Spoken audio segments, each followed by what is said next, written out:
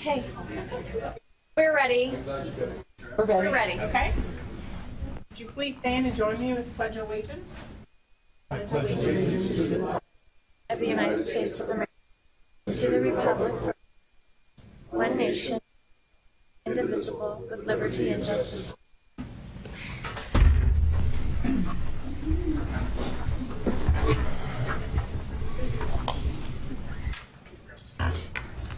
Welcome and thank you for joining us. Before we get to our agenda, I would like to take a moment to commemorate D-Day, which is tomorrow, and the invasion of Normandy, and to have a moment of silence to honor those who put their lives at risk and those who gave their lives to protect our freedoms. So please join me in a moment of silence.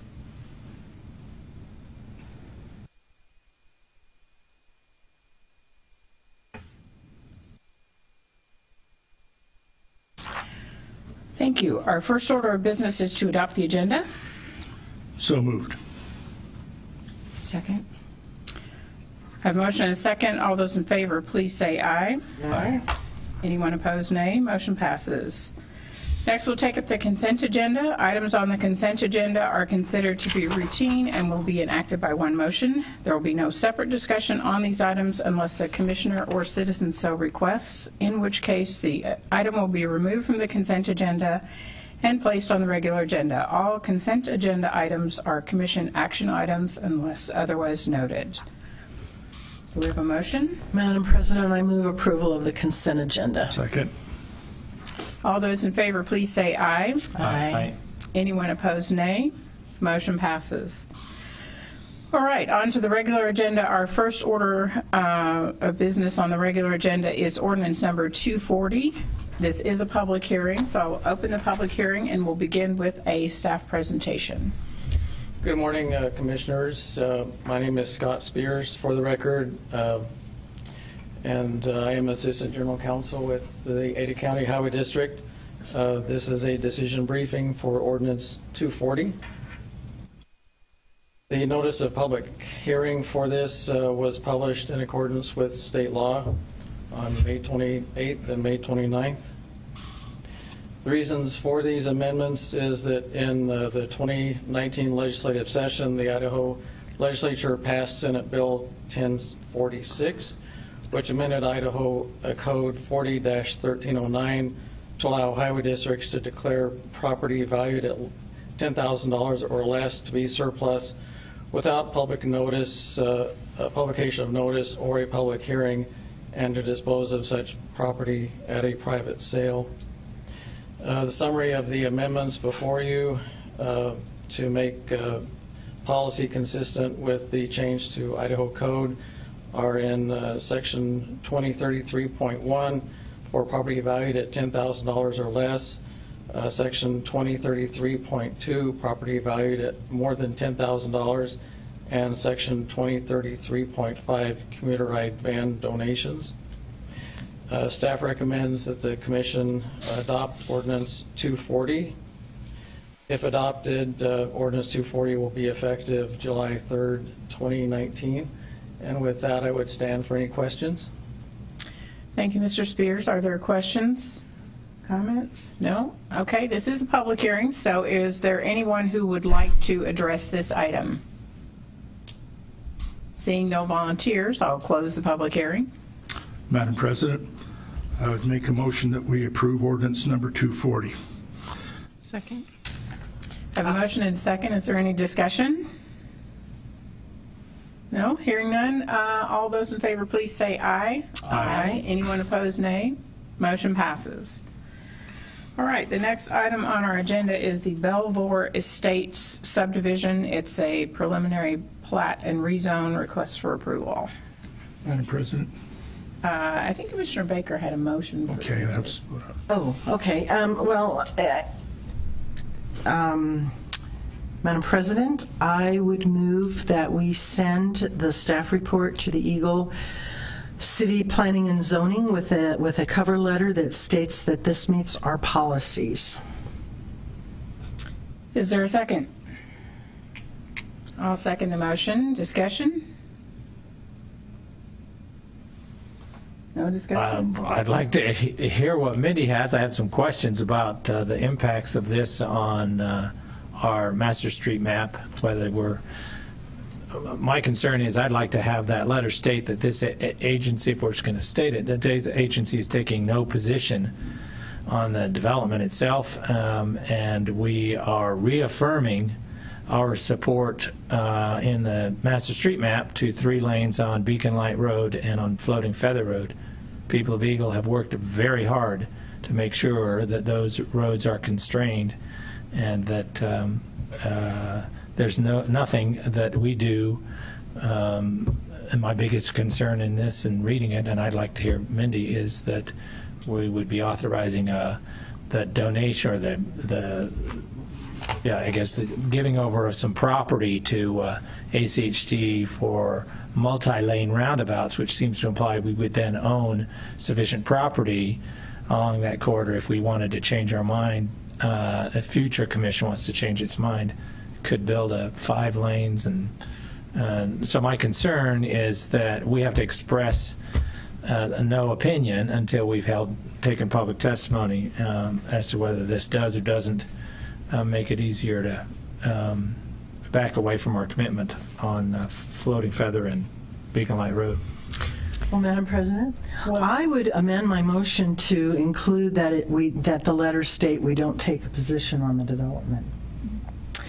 But my concern with adding the thing about Beacon Light Road 3 lanes is that for now, we are continuing under what we had said, but I don't think we have the ability to determine what future commissions might or might not do. So I would not put that in.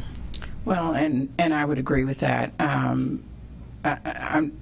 Well, the last part at least, I'm not sure that it's really appropriate for us to say that we're not taking any position on this development. This is actually a development that qualifies for a staff level approval.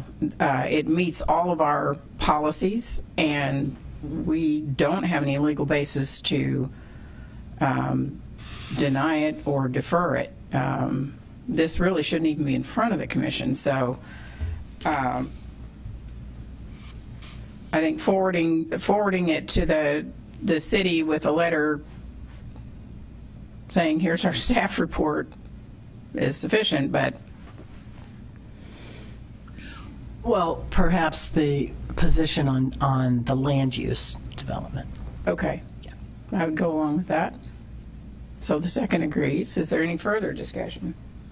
Well, if I am reading the tea leaves correct here, there was the stipulation that if it pertained to Beacon Light Road, it would be placed on the consent agenda, which does speak to the concern about anything that's taking place in that area.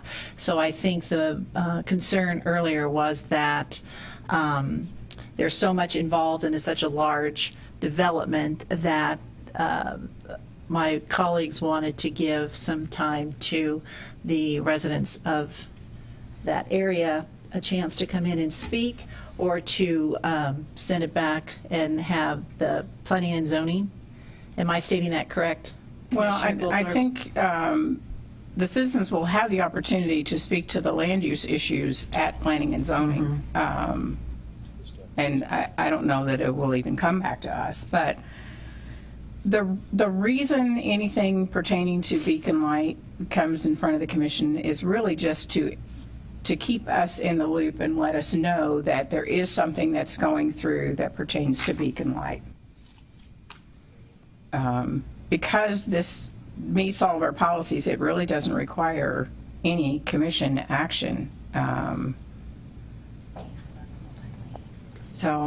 Steve, do you have anything to add to this? No, Madam President. Steve Price, ACHD General Counsel. The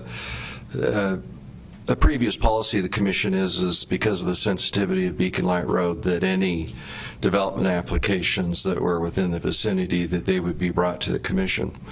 This particular application is different. One, you are correct that on its face it meets all of our policies, that under our staff authorization. They have the authority to approve the development application. This particular development is different in that there's been an existing development agreement that's in place, and the annexation issue's already been addressed. So if it was a new development, then it most certainly would warrant the Commission's full review, but this has already been in place, and it's just really going forward with what's already been approved through a development agreement. Well, and we're not taking any action that affects Beacon Light. We're not changing our policy that's already in place on Beacon Light. That would have to come back to the full commission to change anything pertaining to Beacon Light. So this isn't doing that. Yeah. Staff doesn't have the authority to do that, and Absolutely the staff not. report doesn't change anything You're right. with regard to Beacon Light. Yep. And Madam President, this doesn't really have anything to do with the discussion here. However, there are many areas throughout this county where I think people are concerned about the development and increasing the load on the roads in front of their house. And so singling out Beacon Light, I mean, it's nice for them, but it really, how does it make everybody else feel in the county? So we might want to revisit that at some point. I mean, it's not like we're going to go out and rip it up and put 5 lanes in. It was just something in the planning stages, but it makes me uneasy where we're giving higher priority to one particular road out of all the 5,000 linear miles of roadways that we have, that we're only looking at, giving special consideration to a very, very few miles of that. And I think that's kind of wrong. But as I said, that's something for a later discussion. Okay. Any further discussion? Yes, I have a little something. I just continue to have a concern, Madam President, that we are requiring a dedication of land for a multi-lane roundabout. And I don't think, until there's evidence presented, that that's necessary if it's a single, if we're going to have single lanes with a turn lane on those 2 roads. That was my concern, is when we require a private landowner to dedicate land for some future expansion, it implies that we're supporting that expansion. And since our master street map does not warrant it at this date, and future commissions can do that. I think you're misunderstanding this staff report. We are not requiring the developer to donate or dedicate any right-of-way. It's not a requirement by ACHD. Is this correct, Mindy? Madam President, Commissioner Hanson, for the multi-lane roundabout, any time we have a roundabout where the approach legs aren't the exact same number of lanes, so on Beacon Light long-term there would be 3 lanes, Palmer is planned for 2 lanes, we would consider that to be a multi-lane roundabout. That doesn't necessarily mean it's going to be 5 lanes, and because we don't know the future needs, maybe there's a bypass lane that's needed at some point in the future. It just provides the opportunity. The intersection configuration doesn't determine the lane widths for the roadways. Because there is a multi-lane roundabout shown at Beacon Light and Palmer Lane, our policy is that we do require the right-of-way dedication, but that the roundabout not be constructed at this time. Right, so we are requiring a dedication of land for that. Correct. Future contingency. Okay, thank you. Because they offered to donate it and they're showing the roundabout. We're not authorizing them to build it. No, that wasn't. Madam President, and it's a requirement of our policy. We're requiring them to dedicate it. Okay, further discussion? Just, Madam President, one thing, and I know that there's at least one difference between this particular development application and one that I'm thinking of from several years ago, which was the Syringa development, which also appeared initially on the consent agenda. And everybody knows the history of that here. I just think that regardless of whether or not it meets all of our policies, I think that the public deserves on these larger developments to at least have their feelings made part of the public record other than sending an email. So are you suggesting we have a full public hearing on this? Yes. A night meeting? Yes. Is that a motion? Yes. as a substitute motion. Okay, would you like to set the date? Not unless we know exactly when Eagle's going to act on this. So then is your motion, what is your motion, to defer it indefinitely? To defer it until such time as the land use folks in Eagle have made their determination. Madam Are President? you going to share the staff report with them? I mean, Sure, that'd be fine. is there a second to that motion? I'll second that motion. But, Madam, Motion to defer this until the land use agency is acted, but that the staff report may be forwarded in the meantime to the land use agency. Mr. Price, do you have an opinion on this? they won't. Madam President, Commissioners, you're putting the developer in a difficult spot, because what we found in this type of instances is that the land use agency, the P&Z, will then reply and say, well, we will not make a decision until ACHD's made a decision, and then the applicant is stuck in quandary because neither agency will act. And the practice and in the agreements that we have with all the land use jurisdictions, that we will act first, that any decisions that we make, they will indemnify us from our decisions in the event that there's a legal challenge. And that is something that we have, that is a process that we have established by agreement.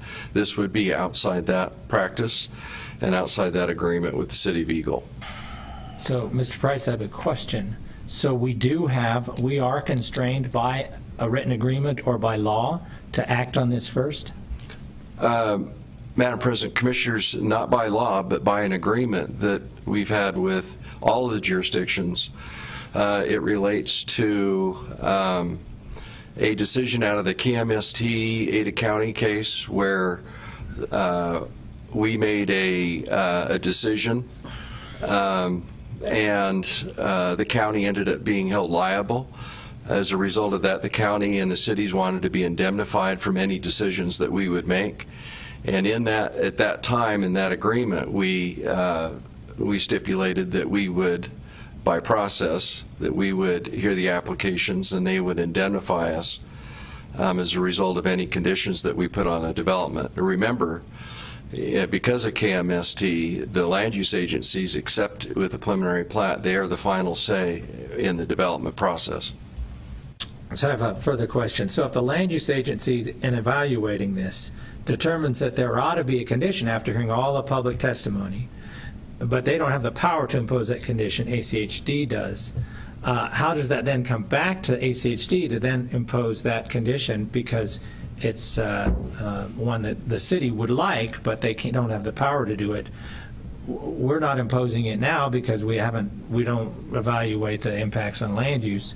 So can they come back and ask us? Remember, Commissioners, Commissioner Hanson, we only have the authority to impose conditions that are within our jurisdiction and that relate to the conditions of approval for a preliminary plat. The city, the land use agencies don't have any authority to impose conditions that are within our purview. And they typically, the issues that we have are technically related and they're outside their area of expertise. They either can we've never had the issue that you're discussing where that they want to find a way to get back. They either work it out with the developer or they don't have the authority to impose the condition. In this instance, the developer's application meets all of our policy. We don't have a legal basis to deny it. And whether the land use agency wants a new condition or a different condition, we can't impose anything that's outside our policy. So I have a question, Mr. Price. So is an indefinite deferral bordering on being a denial, in effect? Yeah, probably. Yes.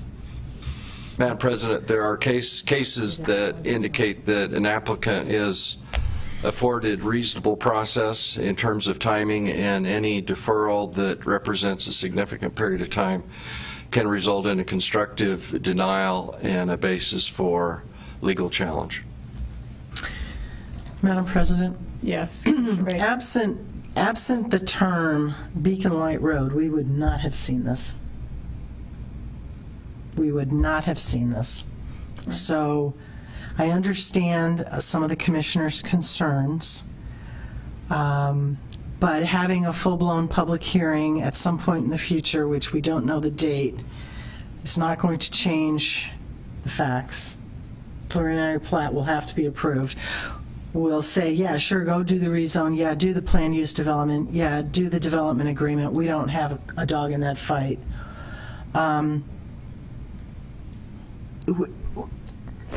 If the discussion is to have this go to the city for their approval, then sending our staff report will meet their needs. And if they have questions, they can come back to us. But at this point in time, if we don't even know when we're going to be having a hearing date, and it's a conundrum. Madam President? Yes. In light of the comments by Mr. Price, how if it goes back, we're probably just going to end up in some sort of a standoff, would there be a consideration to set a time, maybe to our night meeting this month, rather than leave it open-ended? Would that be something that could be considered? So it's just not out Be there. fine with me. But, Madam President, Commissioner Baker. we're not going to be able to change anything. I mean, we're basically hauling people down here to say, ooh, we hate this. Ooh, it's going to affect Beacon Light Road. Ooh, don't make it go 5 lanes, which it's not. Ooh, don't do this. But at the end of the day, we can't say, sure, we're not going to do this. We're going to say, sorry, go talk to the land use agency. That's where most of the concerns of this will end up, is with the land use agency. So sending them the staff report, I think, is a compromise that, and if there are concerns, then they can come back. But if we want to start having the cities discuss this before it comes to us, we have to start taking some steps in order to move that along, because right now we're at the point where they won't do anything until we do.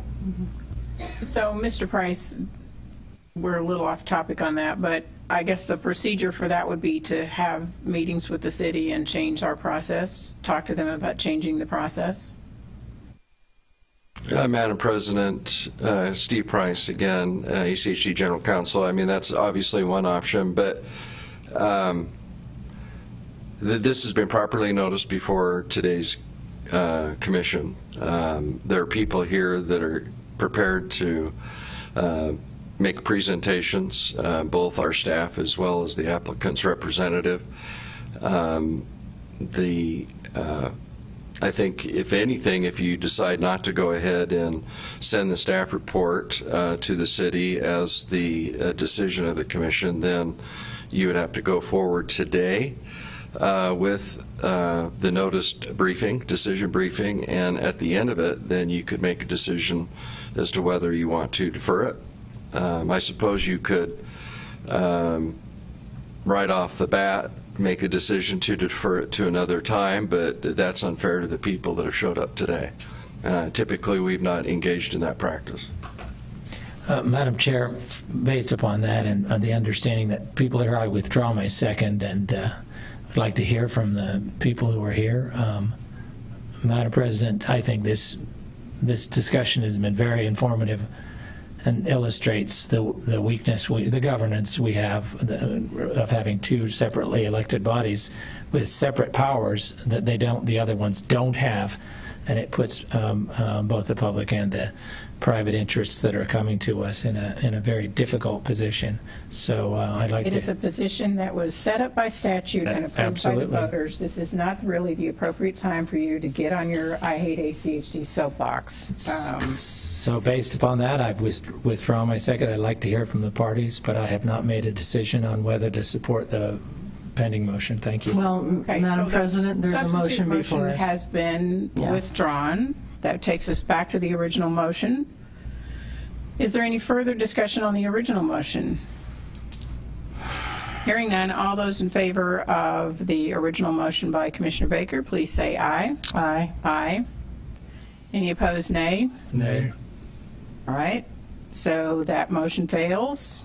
I guess we'll Can we have a proceed. roll call vote on that? Okay, let's do a roll call vote. Madam President, can you restate the motion? Could we kind of gone back and forth a couple times? Okay, the motion was to send the staff report regarding Belvoir Estates subdivision to the Eagle County or Eagle City Planning and Zoning with a letter that states that this meets our policies. Okay. And then, and then there was that section about we have no position on the land use portions of the development. Okay. And that was, and I did agree with that as the person who seconded the motion. Okay, so let's have a roll call vote on that motion now that it's been clarified. All those in favor, please say aye. Actually, Stacey, you want to call the roll? Yeah, we have, Yes. I can't form an opinion until No. we hear the staff report. Commissioner Arnold? Yes. Commissioner May? No. Commissioner Hanson? No. Okay. Well, then I guess we're going to go forward today with hearing this item. We'll begin with the staff report. Madam President, Commissioners, for the record, Mindy Walsh, Development Services. And before you, we have a decision briefing for the Belvoir Estates subdivision. We'll have a brief project overview, including a little bit of the site history, a discussion of traffic study requirements, right-of-way dedication and improvements, and staff's recommendation. So before you is a rezone, a planned unit development, preliminary plat, and development agreement modification application to allow for the development of 913 single-family home building lots, 52 common lots, 1 elementary school lot, and 1 City of Eagle Park lot on 372 acres. The site is located on the east and west sides of Palmer Lane, south of Beacon Light Road. The site has frontage on Beacon Light Road, a minor arterial roadway to the north. Palmer Lane, a collector roadway, runs through the middle of the site. Floating Feather Road east of Palmer Lane to the south is a minor arterial roadway, and Floating Feather Road on the west side of Palmer Lane in this area is a collector roadway. This development is estimated to generate 8,090 vehicle trips per day, with 846 of those occurring during the PM peak hour. In May of 2007, ACHD reviewed this site for an annexation rezone and development agreement with the City of Eagle. I'm sorry, what year was that? 2007. Okay, thank you. So under the current conditions of the development agreement, this site is entitled up to 1,824 single-family dwelling units. The current proposal is for 913 single-family dwelling units, providing a significant number in the amount of vehicle trips. I also wanted to note that the entire western portion of the development, or the portion west of Palmer Lane, is planned to be private roads which will not be owned or maintained by ACHD.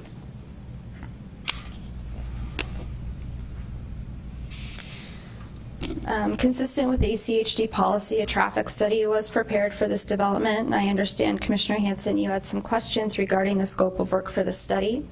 The scope of work for the traffic impact study is determined through ACHD's scope of traffic impact study policy, which requires downstream intersections and roadways to be included in the study when 10% or greater of the site generated traffic impacts those areas. The impacts of the site-generated traffic are determined through a compass model run specific to each development, and the scope of work for the traffic study, for this traffic impact study, was prepared meeting all ACHD policies and standards. Mindy, could I interrupt you just to ask a question? So presumably people, once they've gone down towards State Street or up towards Beacon Light, that they wouldn't stop there, they would head somewhere. And our traffic, do we do any analysis of where that traffic mostly goes, east, west, south, north, and then what that impact has? Because we have a constrained area to the north, only Hill Road and State Street are the arterials going into in towards Boise. Do we do any study or require any study on those once the Madam President, Commissioner Hanson. So under our policy, they're only evaluating those areas where their site-generated traffic is 10% or greater based on a Compass model run. In this case, less than 10% of their site traffic was hitting State or Hill or any of those roadways. We did request that Beacon Light Road be included as part of the study area, although based on the Compass model, their site-generated traffic would be 3% or less.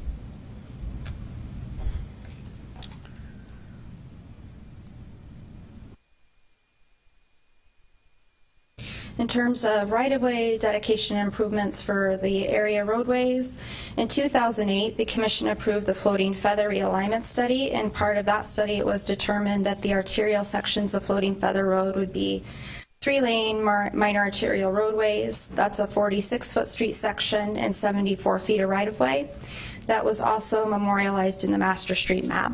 So consistent with the master street map and the Floating Feather Realignment Study, staff has recommended that Floating Feather Road, the arterial section shown in green, that they dedicate 37 feet of right-of-way from the center line of the roadway. Although we did not adopt the study as part of the 2014 public hearings on the Northwest Foothills Transportation Plan update, the Commission directed that Beacon Light Road be limited to a 3-lane rural arterial roadway within 96 feet of right-of-way. The wider right-of-way width provides for design options with the future construction of the roadway, including but not limited to wider paved shoulders, equestrian facilities, pathways, and drainage.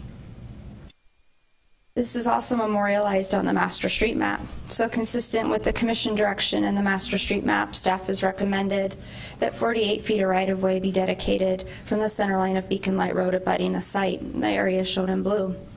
Both Palmer Lane and Floating Feather west of Palmer Lane are classified as collector roadways on ACHD's master street map. So staff has recommended that those be constructed as 36-foot wide collector roadways within 54 feet of right-of-way. This application meets all ACHD policies and standards. The applicant and staff are in agreement on all findings for consideration and site-specific conditions of approval. Staff recommends approval of the staff report as written, and I'll stand for any questions. Thank you, Ms. Wallace. Are there questions? No, not at this time. All right, we will hear from the developer next then.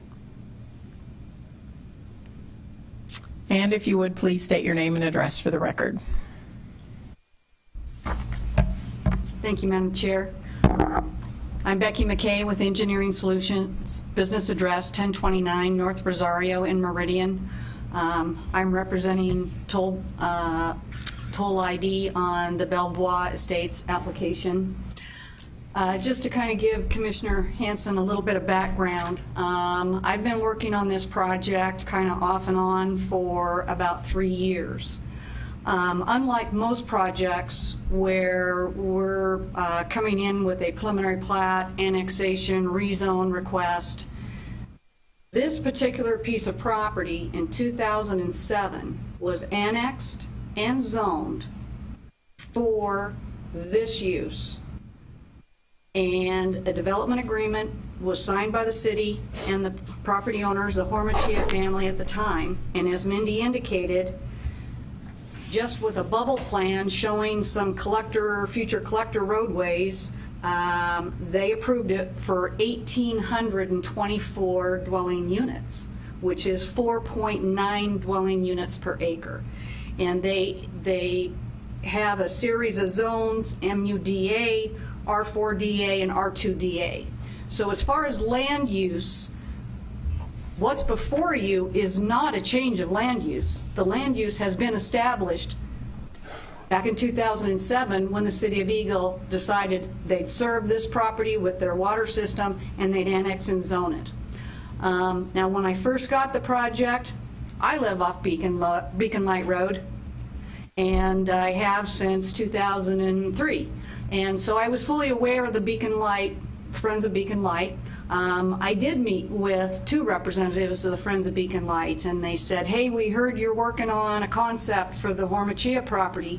Can you tell us what's going on? And I said, well, I'm going to be probably at 50% or less density than was initially approved when the city annexed and zoned it. And they said, oh, we want to hug you. They said, that is great news. And I said, you know, we're going to have collector roadways, we're going to have pathways, we're going to have trails, we're going to have a school site, we're going to have a park site. And they said, all of that sounds really wonderful. And they said, you know, that we couldn't ask for a better development at that location. So I mean, they were very happy. I had multiple neighborhood meetings with the property owners within 300 feet and those beyond at the City Hall. We made some adjustments based on their comments. We met with the school district. The school district indicated that they need an elementary site at this location because Highway 16 is kind of a barrier, and they want an elementary over in this northwest quadrant of the city of Eagle. They don't want those kids having to go across 16 over to the Star Elementary and the future Star Elementary next to the middle school. So we incorporated that in. The school site is right here. No direct lot access.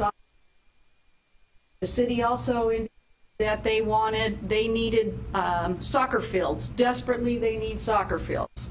So we worked with the department and we incorporated approximately 15 acres for the city soccer fields. Now, our design on light, we show 48 feet of right-of-way, and then I have a 60-foot buffer. The city asked that we install a 10-foot sidewalk along that corridor, and then on Floating Feather we'll install a 10-foot walk all along feet of landscaping and 48 feet of right-of-way. We'll be building Palmer out to a collector standard for gutter and sidewalk frontage. Their Parks Commission asked the entire east side that 10-foot wide sidewalk along Palmer leading up to the elementary school. Now, when I've done these larger projects in the past, I have always asked my developers one question. Due to the size of the project, I would like you to donate right away to Ada County Highway District to help save dollars, public dollars, to help facilitate improvements on the transportation network. Full has agreed to donate the right-of-way, 48 feet here, 48 feet here. Obviously, there's no compensation for Palmer, but we donate that, and then whatever's necessary for the roundabout on our corner. One that just adds more dollars into the coffers of the district to spend elsewhere. I did put that in writing. I sent it to Mindy. I always feel that, you know, that's something that we can do. So if there's concerns about the amount of right-of-way, it's at no cost to the district whatsoever. Whether that 48 feet is used or not used, whether Beacon Light stays 3 lanes forever or someday needs 5, the right-of-way is there, like I said, at no cost to the taxpayer. In this particular project, we have 4 miles of internal 10-foot trails and 6-foot paths all through here. The project and come around, and we have corridors in this side that lead to the central right here. 4 miles. That does not include any of your sidewalks within the development or on the exterior. So this is probably going to be one of the most walkable and bikeable projects. And I've worked with your staff for well over a year. Design with this continuous collector, obviously minimizing our Floating Feather, Beacon Light, our approach here, Palmer, and then we came up with the active adult area here, which will be 55 and older. That's why we're going with private streets. We'll have a gated here. There will be turnaround. Meet all your ACHD policies. All those streets will be built to ACHD standard widths and design standards. but they will be private and owned by the HOA. So this project has evolved over multiple years. We've worked closely with the city. They love it. The staff loves it. We've incorporated everything that the agencies have asked us to do within this project to help the community. I like these bigger projects because not only do these provide opportunities for parks, for school sites, trail systems, but it benefits not just a subdivision by itself, but the community as a whole.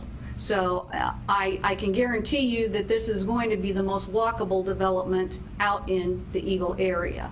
And the staff's been working on their staff report. They will not schedule us for a public hearing unless we have an Ada County Highway District action. And we are scheduled for that public hearing on June 17th before the Planning and Zoning Commission. And I ask that you not put us in a quandary with inaction when, if there is inaction or deferral on this project today, they will defer me on to June 17th. They will not reschedule me for a hearing until an action has been taken by this body or by your staff. It has to be a final action because they do rely on you to tell them, does capacity exist? Is this project providing adequate collectors for right-of-ways, for roundabouts? Are all the roads, local streets, under 1,000 vehicle trips per day? As Mindy indicated, we meet all policy standards. I have not asked for a waiver of anything from the district, and this meets all of the policy standards. And so, like I said, it is different than what you typically see where you're looking at an annexation and a preliminary plat and a planned unit development. The land use decision's been made. Now it's a matter of, does it comply with the policies? Eagle will be reviewing it from the same perspective. Does it comply with their subdivision ordinance and their zoning ordinance? But as far as from the comprehensive plan perspective and from a land use perspective, those decisions were made years ago. Do you have any questions? No, thank you. Thank you. Questions? Thank you. Thank you. No? Okay. We do have one person who has signed up to address this item, Tom Bringle. If you would come forward and state your name and address for the record, please. Yes, I'm Tom Bringle at 2475 North Sun Valley Place in Eagle. Just had a couple of questions, I think, really. To be completely candid, I am involved with the Friends of Beacon Light Road, but I'm not primarily here to speak about that today.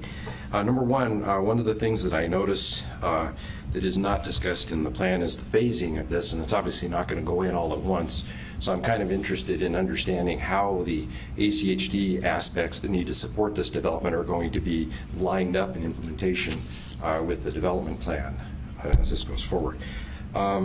I also had a question about the number of trips that were estimated there. I heard 8,000 plus, and I didn't hear that there was any particular contribution to the elementary school, and I would expect that, especially during prime time hours, the in and outs at the elementary school would probably be significant.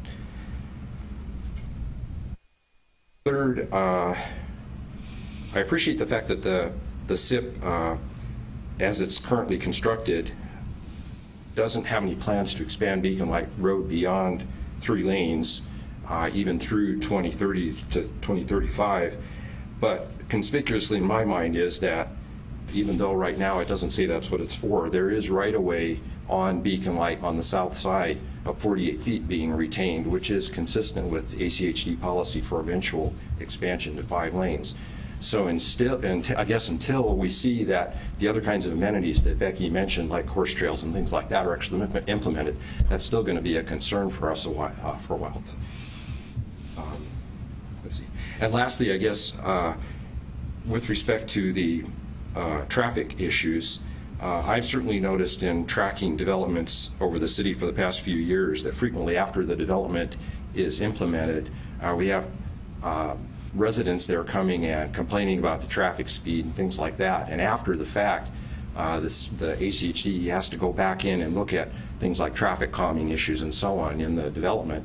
And that ends up then being burden to the taxpayers after the developer's already left the scene. So I'm wondering if there isn't something that can be set up in this particular case to potentially anticipate those kinds of situations occurring. Thank you. Thank you. Are there any questions for him? No? Okay. No one else has signed up, but if there is anyone else who would like to speak, we'd love to hear from you. Yes, come on up. And please state your name and address for the record. Thank you, President Arnold, Commissioners. My name is Sonia DeLyden with Kittleson & Associates. The address is 101 South Capitol Boulevard, Suite 600 in Boise. Kittleson & Associates prepared the transportation impact study for this development, so I just wanted to provide some clarification on some technical items that have been brought up. Okay. The first is Beacon Light Road. So Beacon Light Road was studied as a roadway facility as part of the traffic study. Your ACHD's 3-lane volume threshold for 3-lane facilities is 690 vehicles. We looked at Beacon Light Road, 10 lanes in the future with a 4% per year growth rate, so quite a aggressive growth rate, plus traffic from this development. And even with that, the peak hour directional volumes on Beacon Light Road vary between 600 and 620, so still well within the 690 3-lane directional volume threshold. So just to provide some clarity on the whether or not this development is triggering or needing widening of Beacon Light, and that is definitely not the case. I did want to address the comment about the elementary school not being included in the traffic study. That is correct.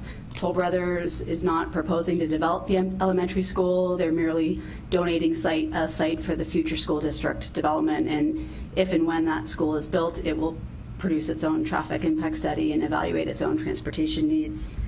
And finally, the traffic calming issue, that is a condition of approval. ACHD staff did put that in the staff report, and Toll Brothers is working with ACHD staff to implement some traffic calming measures, some intersection control devices to manage speeds effectively within the development. So with that, if there's any questions, I'd be happy to take them. All right. Could you be a little, yes, thank you. Could you be specific on the traffic calming measures, since Mr. Bringle had that as a specific question, the types of things that you're considering? Yes, so ACHD does not prefer traffic calming measures that go actually within the street, such as speed bumps or things like that. It becomes a maintenance issue. So things that we're looking at is implementing yield signs or stop signs at intersections along some of the longer roadways so that traffic has to stop every so often, and that maintains speeds. And also roadway design, looking at roadway design to make sure the lanes and the roadway treatments alongside the road develop an environment where drivers do not want to speed, or it's not conducive to them speeding. Thank you. You're welcome. Thank you. All right. Further questions? Thank you. No? Thank you. Thank you. Is there anyone else who would like to speak to this item? Yes, please come up and state your name and address for the record. Deanna Smith, 910 Main Street, Boise, Idaho, 83702. I just have 3 questions for either the applicant or the staff to get a little clarification. Mindy referenced it being very walkable. It looks fairly walkable to me, but I'm curious what it's walkable to. That's one of the questions. And if I understood correctly, it sounds like they're trying to minimize the traffic flow out onto Beacon Light and Floating Feather and drawing most of it into the collector. So I'd like clarification on that. And if that's the case, I'd like to know what treatments on the collector they're doing to make it safe and comfortable for especially youth walking up to the school to cross. If that's where the bulk of the traffic's supposed to go, it needs to be very much thought about from a pedestrian perspective. And then my third question really is probably to you and your staff. Why not connect this even a little better and disperse the traffic and have some of it go out onto Beacon Light and Floating Feather? So those are my 3 questions. Thank you. All right. Questions for her? No? Okay. Is there anyone else who would like to address this item? No? Then we will bring the developer back up to provide any rebuttal and perhaps answer the questions that Ms. Smith had. Becky McKay, Engineering Solutions. So in the collector design, we have this continuous collector, We also have Palmer that's a collector. So we didn't want to build any more collector than we absolutely have to, because obviously the public has to maintain it in perpetuity. So we have this continuous collector here, and that was based on the school, and buses could come out to Beacon Light, drop down, and come out to Palmer, and then exit and go out to either continue down Palmer or go east on Floating Feather. Then I have a non-continuous collector here along Floating Feather. As far as traffic calming along the collectors, we have islands on the collectors. We have some intersections that will be stop controlled. And then with the school being located here, we have pathways that come down and lead over to the school. Obviously, when the school goes through for its entitlement process, there'll be discussions on where to put a hawk along that collector roadway if it is necessary. I have created open corridors that lead right up to the school and minimize the crossing of that collector. We have pathways that will run clear along the southern boundary, or the eastern boundary down to the south, and then we have linkages that go east and west here, and then over to the school side. Question was asked, where did they lead? Well, the nature trail takes you along the Dry Creek Canal, which is heavily treed. There's a lot of vegetation. The Syringa neighbors asked we leave the trees intact because it is a very nice riparian area, and we're going with a nature trail, kind of a crushed gravel, so that joggers, it's easier on their knees, their hips. People who want to walk their dogs may not necessarily want to walk them on concrete or asphalt. The pathways run both north and south within the active adult area. And then, like I said, we'll have 5-foot sidewalk on the east side, 5-foot detached on the west side. We have 30 foot of landscaping all along this collector on both sides as a buffer, 60 feet along our arterial. And the question was about the widening of Beacon Light. We will be required to widen along our frontage of Beacon Light Road, 17 feet from center line. Beacon Light right now is more kind of a rural section. You got to kind of pull over to get around the bicyclists. So hopefully, you know, as these properties develops along the corridor and we widen that 17 feet, that will make it safer for the bicyclists. Also, I'd like to mention that this particular project, I did calculate the impact fees that it's going to generate, and it's going to generate $2.8 million in impact fees for Ada County Highway District alone. This is a big project. We plan, you know, could be 10, could be 15-year project. You never know. It's market driven. Not all these homes are going to come online instantly, and 9 different off-site intersections were studied in Kittleson's traffic study. And the mitigation that was necessary is listed as conditions in our staff report. We have reviews on these larger projects as we hit certain thresholds. I think it's at 505 lots or something around there, where then we are required to have our traffic engineers do intersection analysis to see if intersections are failing or they need upgrade, and then we, if there's right-of-way available, participate in our proportionate share of getting those upgrades made. But all the mitigation measures, Mindy's done a very thorough job. And like I said, I've worked hand in hand with her on this project because of its size and complexity to make it what it is. So it's been a group effort, and I appreciate the time that your staff spent with us. And I ask that you approve this afternoon so we can move forward. Thank you. Do you have any questions? Madam President. Yes, Ms. McKay, you had mentioned that you'd had several outreach meetings with the neighborhood, surrounding neighborhoods. Yes, ma'am. Approximately how many have you had, and were they well attended? We had 2 neighborhood meetings, and we had probably the first one we had about 10 or 12 people. The second one we had probably 20 because there are new residents that moved into the Syringa subdivision just next to us. And so they all came to the neighborhood meeting, even those beyond the 300 feet, to review the project, to evaluate it. I also promised them, they gave me their emails, and so everyone that was in attendance, when I submitted to the City of Eagle, I mailed them out a copy of the plan so they would know what we had submitted. And the traffic study was done December and submitted to the district right after the 1st of January. So it's been here at the district being evaluated for 5 months now. Okay. So the same type of protocol with the Beacon Light Road vicinity. And then could you speak a little bit to the timeline of the phasing? I think that was another question that Mr. Bringle had. As far as the phasing's concerned, I think we showed, we may have had like 7 phases, but obviously that's market driven. They can combine phases or they can reduce the size of phases, and we always ask for phasing flexibility. It's my understanding that the utilities are being brought, sewer and water are being brought up from the south in Palmer. So we'll be phasing it right here on this southern boundary. Then they'll also want to bring on the active adult, a phase of that.